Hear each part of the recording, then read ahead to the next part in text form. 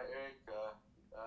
Eric, just having been part of a World Cup winning squad in India, what is the message to a Proteas team competing in a World Cup in India? What's the message? How do you handle India itself besides the opponents?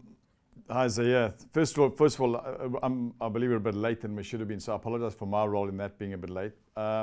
Obviously, when I was in the previous World Cup, I was with India, and that's a very different animal to being in India, but part of the South African side. I don't know if obviously the crowds that are going to be at the Indian matches and the interest around that team movement around the country is going to be incredible. We have a tremendous experience now within the squad of India. You know what it's like to be here, not just the conditions, but the hotels, the travel, what's involved with that. So a lot of it are things guys know and understand. I think it's supposed just really then about actually being involved in the World Cup and how one stays calm in the moment and focuses on the things that you guys probably hate so much us saying as the process. But one of my key mantras as a coach is that if we've got a clear plan, then all you have to worry about is execution. If your plan's not clear, you have stress about what to do plus the execution. So the better prepared we are, the better we are, and that's really been part of what I've sort of brought across. We had Mike Horn with the Indian team, and you probably know him. He's a South African explorer, and his message to the Indian team at the time was, "If I don't prepare, I die." So what stress are you guys talking about? Preparation is crucially important. It takes away some of the stress. Thanks, Zahir. Thank you. We're going to go Nathan, then Johan.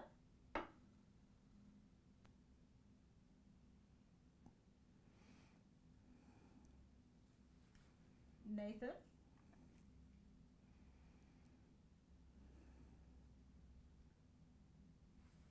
We're struggling to hear Nathan, so we'll just jump on to Johan next, and then we'll come back to Nathan. Hi, Eric. Have you been to the pitch, and are they using the black turf this time, or was it as similar as the last match South Africa played last year? I know there's a difference between the two turf, the black turf, and the kind of reddish one. It's black turf. It's got quite a lot of grass, and I saw it yesterday, but we were still 2 days out. The curator told me that it would be grass, but there would be brown. So there's still a lot of heat and a lot of rolling to be done. It looks like it's going to be a good wicket. That's what I'm expecting throughout this World Cup. The red soil, which as we'll find in Mumbai, that probably bounced a bit more, but also maybe a bit slower, whereas the black soil tends to skid on. This is a new square in Delhi. It's probably about 4 years old, but it's definitely the black soil and a decent covering of grass. Thanks, Johan. We'll try Nathan again, and failing that, we'll move on to Firdose. Sure, can you hear me now, Lucy? Yes, we can hear you loud and clear. Thank you very much. Apologies about that earlier. Lucy, just if I may ask 2 questions or keep it to one? Sure, go ahead. Thank you very much, Lucy. Good day, Eric. We saw a few fixtures being rained out. Does this get discussed in coaches or team meetings on how you guys want to approach the tournament? How the rain affects the preparation, the rain out matches, how it affects the preparation. Correct. It was disappointing for us. We actually took a lot out of the bowling in against New Zealand, very much around what we wanted to do, the plans and the execution of the plan. So we didn't get caught up too much in the actual result. There were some good things, some stuff we had to work on.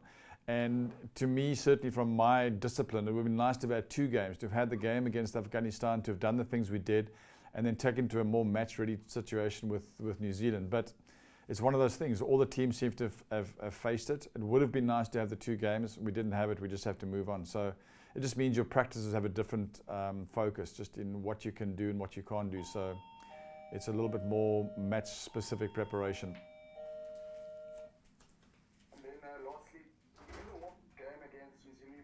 Some part-time spinners, or part-time bowlers, such as We know he's also capable of standing as keeper as well. Are you happy with the copper bowlers? If you can also consider the Australian series ODI performances as well.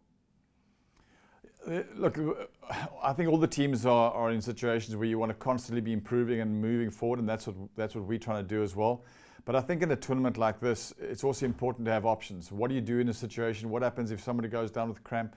We just want to also understand what happens in a situation like that, or if somebody gets injured, what are our options? The wickets present themselves very differently here. So yes, there was some good progress made in those in the matches against Australia.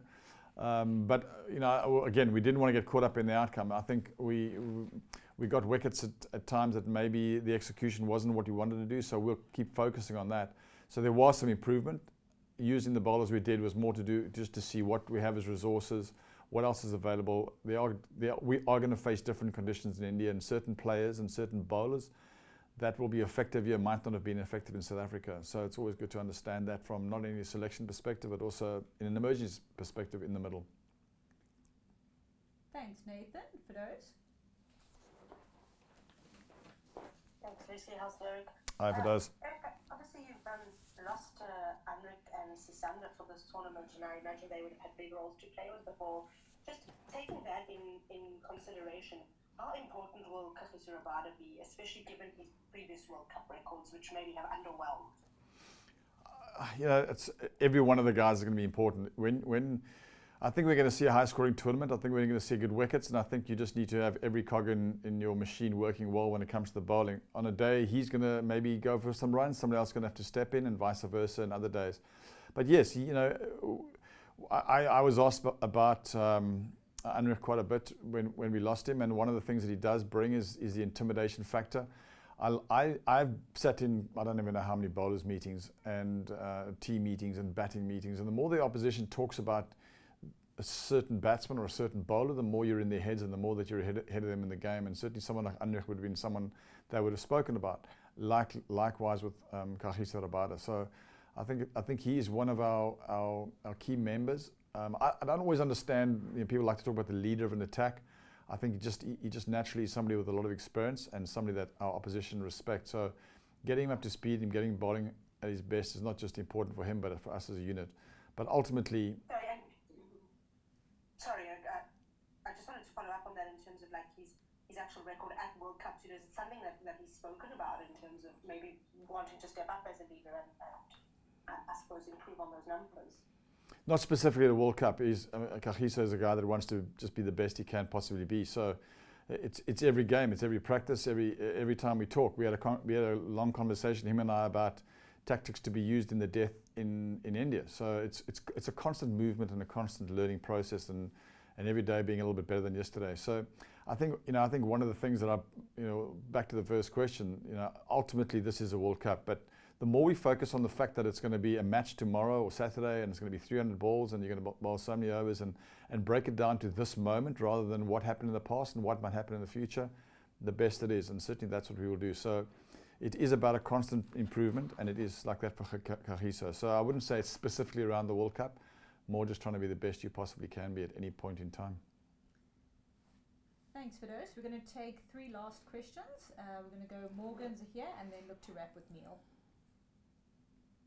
Thanks, Lucy. Hi, Eric. Hi.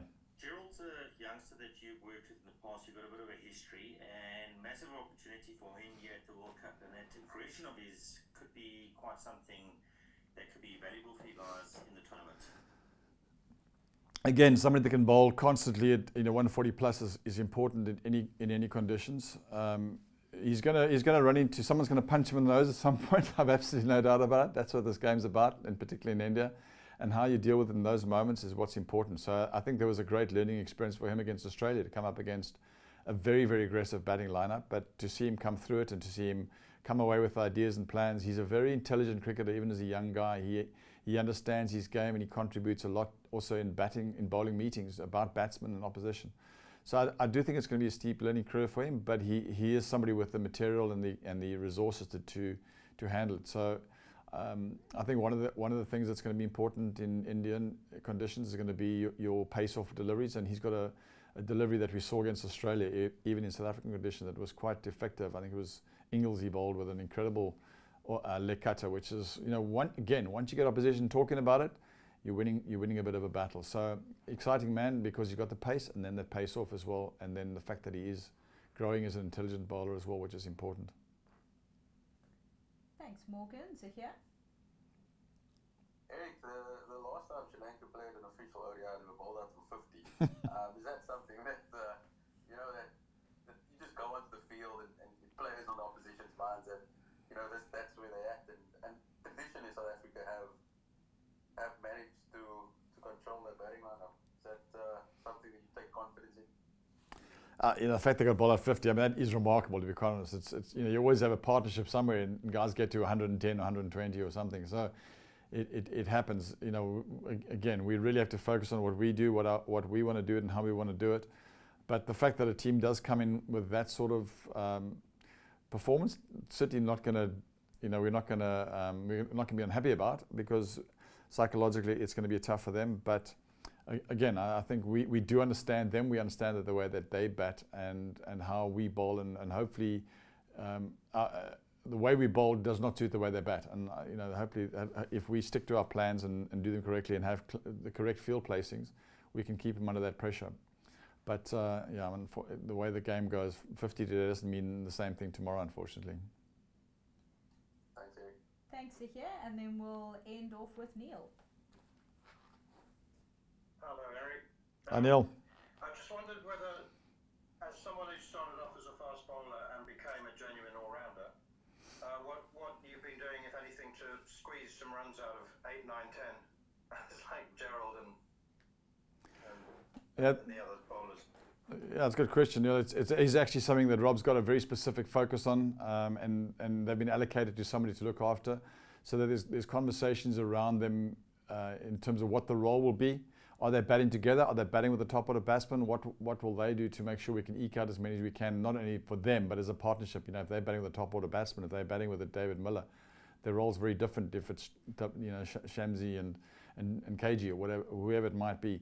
So it has been a very strong part of our conversation around the preparation thinking, Neil, and they have, let's put it, in a way, been allocated to one of the coaches to look after and get preparation done, both from a tactical and a technical perspective.